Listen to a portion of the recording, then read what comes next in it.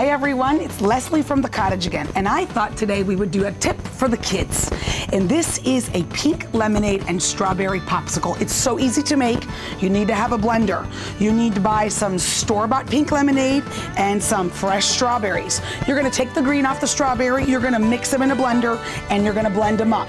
Then you're gonna put them in either a little bitty Dixie cup, which is super cute, or if you wanna do an adult popsicle, you can use a larger one, just like these I have here. And then you need to buy some popsicle sticks, which are pretty readily available, Michael's or any of the food stores. And then you're gonna freeze them. These have to freeze for quite a little bit of time, maybe I'm gonna say 4 or 5 hours. And when they're done, in order to get them out of the vessel, you can either run it under warm water, and I've got some warm water right here, and just turn it upside down. And there you have a popsicle. Or for the kids, what you can do is do it in the Dixie cup and go ahead and just peel the Dixie cup off. Look how lovely. This is Leslie from the Cottage. Thank you. Happy summer.